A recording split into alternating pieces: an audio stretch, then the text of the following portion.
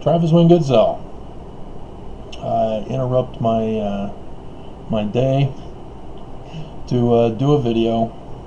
I was enjoying Pet Shop Boys and their song, "The Way It Used to Be," I believe it's called. Yeah, "The Way It Used to Be." I was listening to a remix version of it. This video, if I keep the title in my head that I'm planning, goes over the top 6 videos on my channel.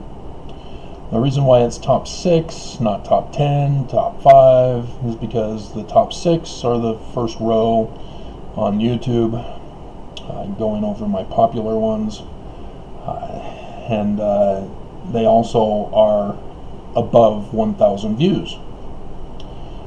And so yes, only 6 are over 1,000 views.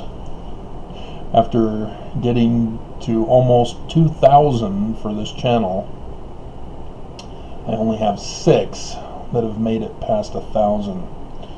Whereas my other channel, which I think was over 700, I have the one big one that was over 35,000 now. Although YouTube shut that one down, that channel down. Well, the church gave them orders to.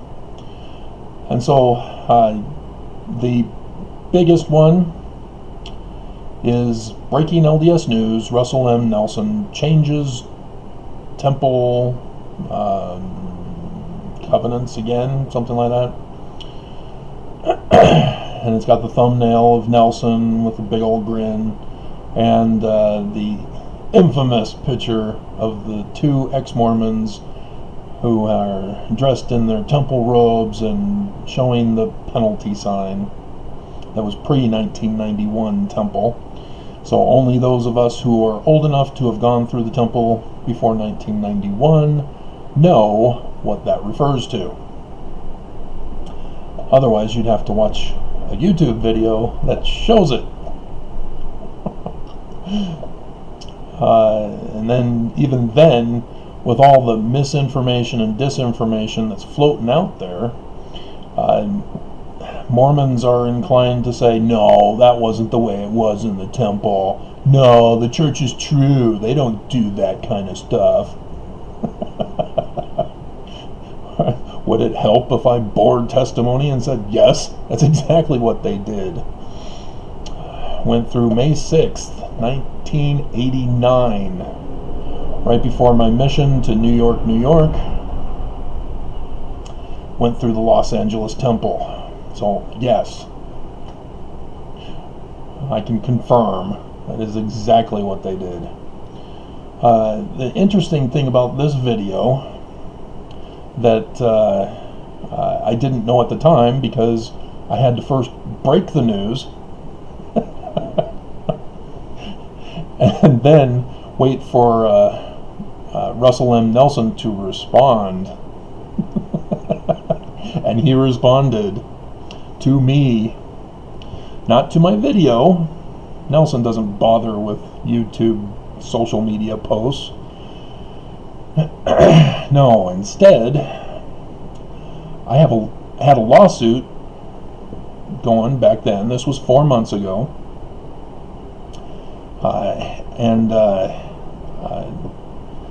This is when I notified the court in the case. I have another one now, so this was a previous one. And in that previous case, pointed out that Russell M. Nelson had changed the law of chastity. This is what the focus was. It's covering other stuff that I had heard about, with Eve getting a bigger speaking role and women no longer having to obey their husbands. He may have changed that too. Sorry, women, I guess you have to obey your husbands again. But I exposed that the law of chastity was worded in such a manner as to return to polygamy. Because it says, legally and lawfully married according to his law, referring to God's law. What is God's law, Mormons? It's one man, one woman, Travis. No. What is the canon scripture for God's law of marriage? It was never taken out. Section 132. 10 virgins. Gimme, gimme, gimme 10 virgins after midnight. Won't somebody help me chase the shadows away? So yes, Nelson, in his wording, had taken away women being obedient to their husbands and allowed for polygamy. And I pointed out that trap that they were purposely setting for women, pretending to give women more freedom and more exposure. Not that exposure. I'm not going back to all the things that Brigham Young did. But Eve had a larger speaking role. And no longer needing to wear the veil over the face, which is actually a disservice to women because you guys don't understand the meaning of veils. But nonetheless, women were deceived into thinking, oh yay, church is true now. If it wasn't before, it's not now. You can't produce fruit, good fruit, from a dead tree. It can't be done. So quit trying to make the church true when previously it needs correcting. It's just that simple. So 4,500 views so far on that one. And yes, Nelson was pissed. He came out with a first presidency statement saying that because of social media and rumors and speculations in the church, not understanding the sacred holy temple ordinances, he changed it again.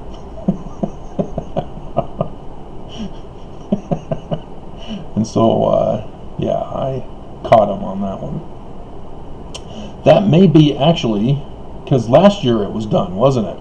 So 4 months ago, yes, this was his response. So yes, I stand corrected. So yeah, that's my #1 video, exposing him for trying to establish polygamy again.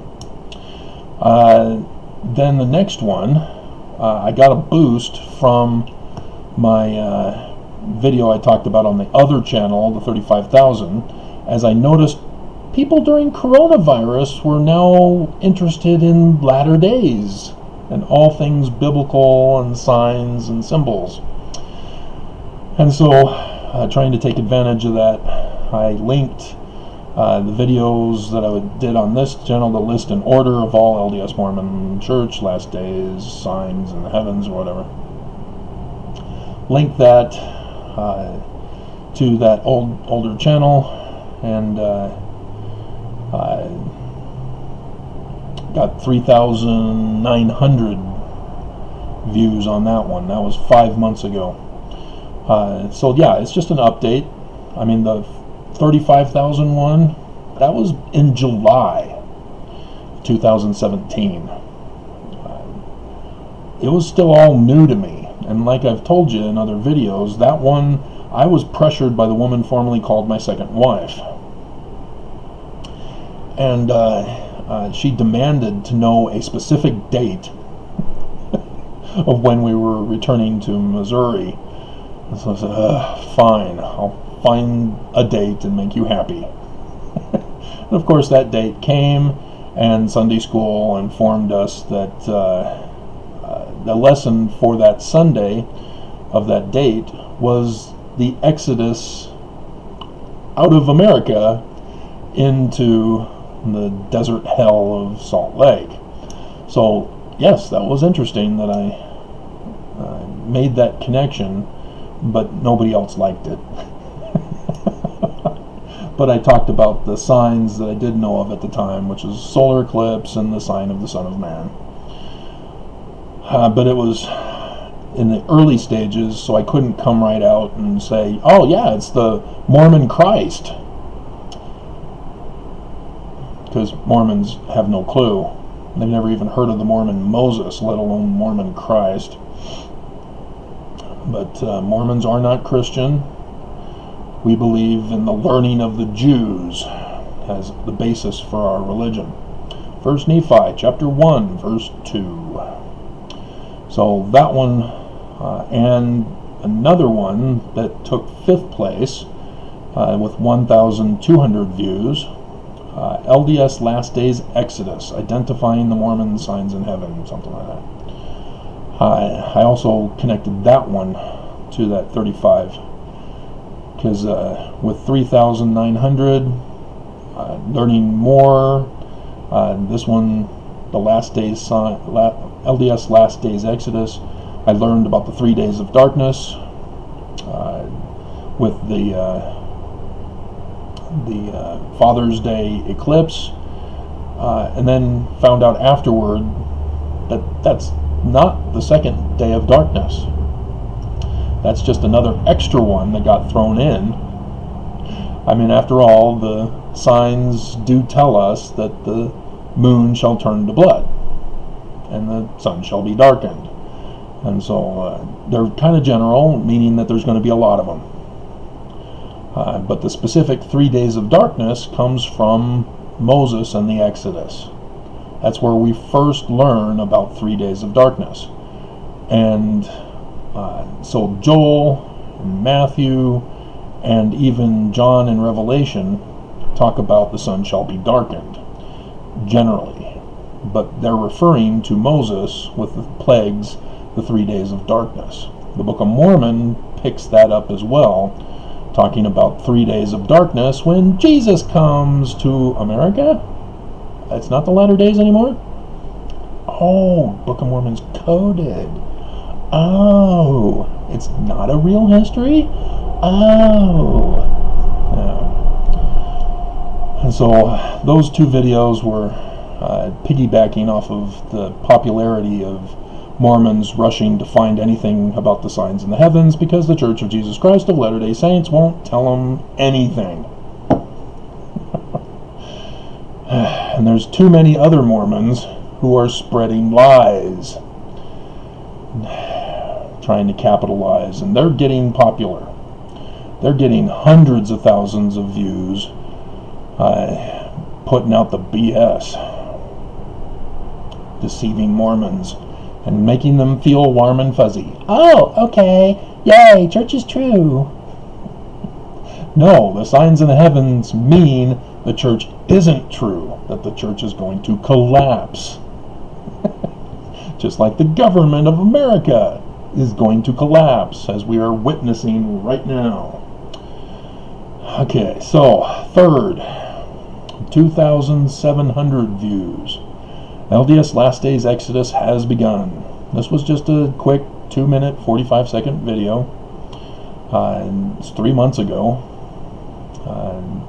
And I started recognizing and giving warning that, hey guys, it's coming, prepare. And yeah, holy crap. We're just waiting for the actual event to take place that will cause the Exodus.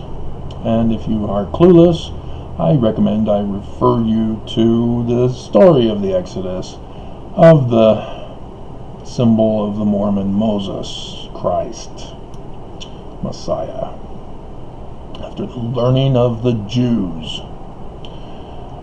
And then the fourth one, whenever there's a breaking news story, this always gets attention, so it's great to capitalize during such events. This was earthquake strikes Salt Lake, Utah Valley 8 months ago. It was March 18th, because it was the day after my birthday. 2.2K. And so, yeah, it's now long gone, so people aren't going to it anymore. It's a one-time thing. It's not a continuous thing, as the Nelson changing the temple thing was. So this earthquake one, it was just a way to capitalize. I should ideally prepare to talk about it, because that's just a quick little video. We had an earthquake. Oh wow, I was doing this when it happened, and oh wow, oh there's an aftershock, oh my goodness. But yeah, I need to be able to utilize throwing in church is evil, church is criminal, church is false, whatever I can into those videos to try to capitalize on that. And then the sixth one, I got a lot of angry people on this one. Remember, feelings are a response. They are not the cause. The response comes from a cause.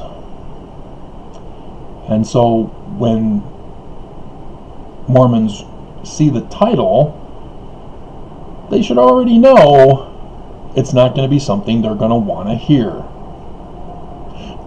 LDS Apostle Bednar calls for the death of Mormons. You'd think Mormons would stay away and say, "Ah, not true, fake news, hoax. Bednar is a true prophet of God. He would never do that." Well, 1,000 views and dozens of thumbs down.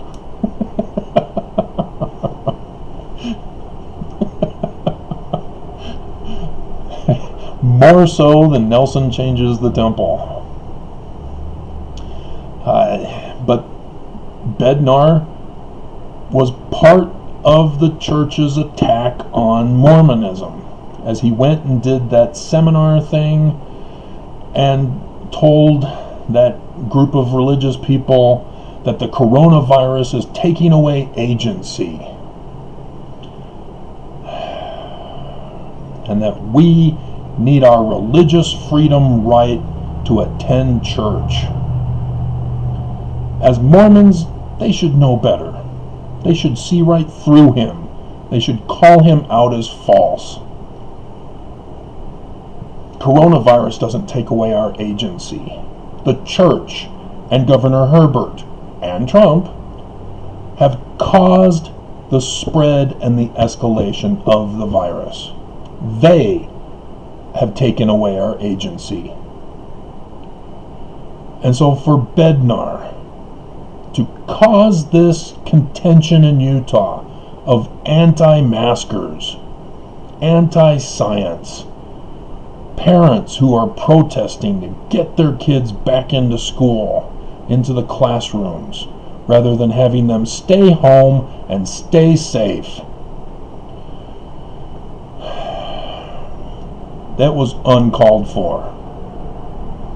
And I called them out on it. And Mormons hate me for it, as I'm trying to protect their lives and their families, and instead they'd rather follow a person who wants them dead. This is the tragedy of Mormonism.